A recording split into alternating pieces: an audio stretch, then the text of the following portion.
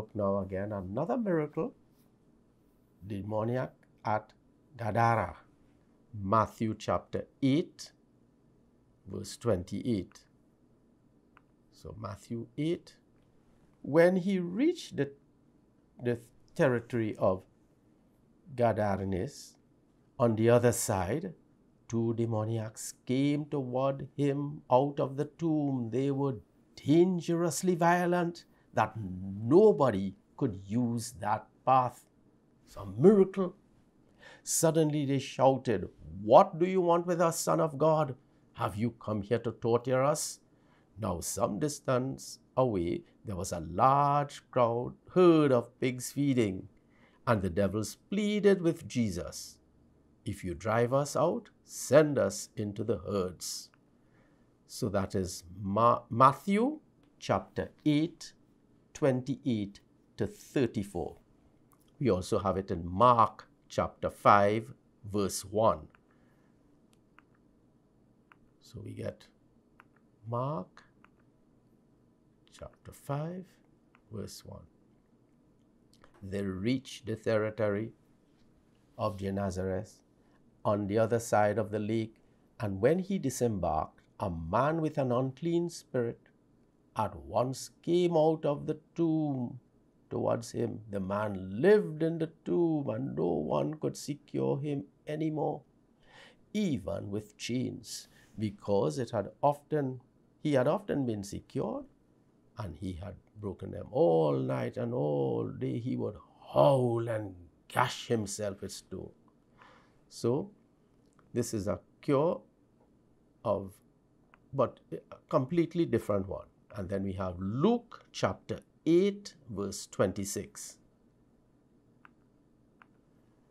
Luke chapter 8, verse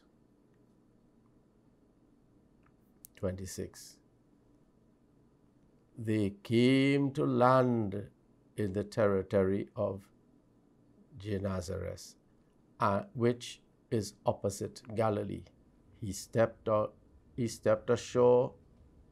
As he stepped ashore, when a man from the city who was possessed by devils came toward him for a long time, the man had been living with no clothes on, not in a house, but in the tomb. So this one is similar to what we have in Mark. Matthew now gives something completely different. Nonetheless, it shows us Jesus demonstrating power over the clutches of the evil one. And as we read that miracle story, we ask, Lord, to come and take hold of our lives. Some of us may have some relative, some member of our family who, we don't want to cast aspersion, who behavior is so terrible that we say, well, like there's a demon. Some of us may have some kind of addiction, like we cannot come out of it.